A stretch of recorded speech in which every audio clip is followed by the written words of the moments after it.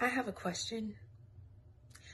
What would God say about your body language in this hour? How would God judge your body language in this hour? Furthermore, how prepared are you to stand on the spoken word of God and to proclaim victory over sin? When the enemy comes in like a flood, will you drown or will you walk on water? We live in a wicked generation that does not know God, does not see God, does not hear God's word, and does not know how to activate the word of God. Therefore, you are lost. And with that, he has sent me to speak and to come forth and to speak boldly, to proclaim victory over sin, and to let you know that he heals, he changes, he resurrects from the dead. It doesn't matter what mountain or what giant stands before you, but he has the power. For it is not by might nor by power, but by the Spirit of God. And the word of God is sharper than any two-edged sword.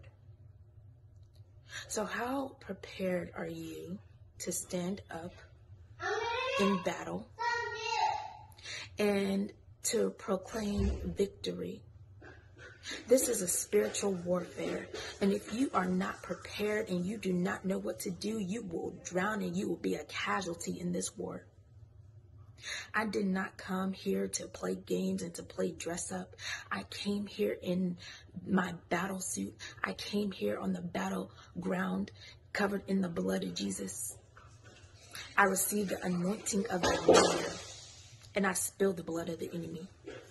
You see a bonnet, I see the helmet of salvation. You see an army green shirt, I see the breastplate of righteousness. I see the belt of truth, the sandals of peace, the sword of the Spirit, which is the word of God, and the shield of faith. And I've come to the battleground covered in the blood of Jesus to proclaim victory over sin.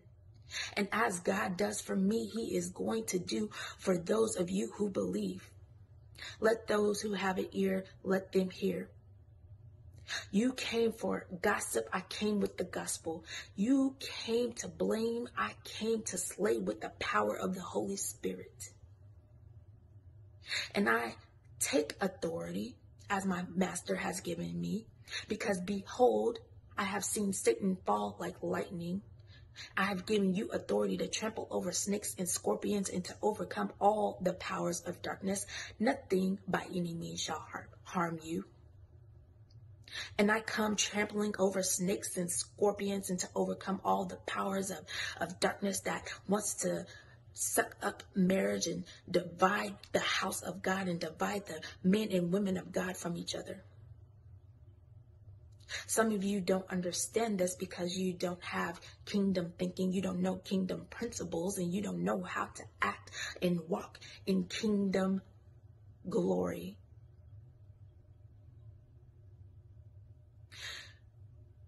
With that, I stand boldly on the word of God. And it says, touch not my anointed and do my prophets no harm. And as I speak the word of God, an innumerable amount of angels, war angels, are being released to fight the good fight on the behalf of all those who are looking for their freedom, who are searching for their freedom and do not know how to get it. But we overcome by the blood of the Lamb and the power of our testimony. And that is exactly what we will do. There is no fire that can burn us. There is no mountain that can stop us. There is no giant that can defeat us. Because we have him, our Lord and Savior. He is the King of Kings, Lord of Lords. And he has come. He has sent people. He is raising up an army.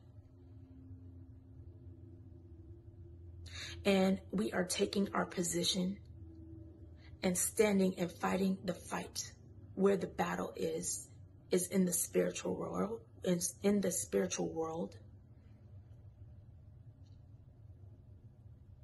And I give all praise, honor, glory, and power to the Most High God, the one true and living God. Jehovah is his name. He is a mighty warrior.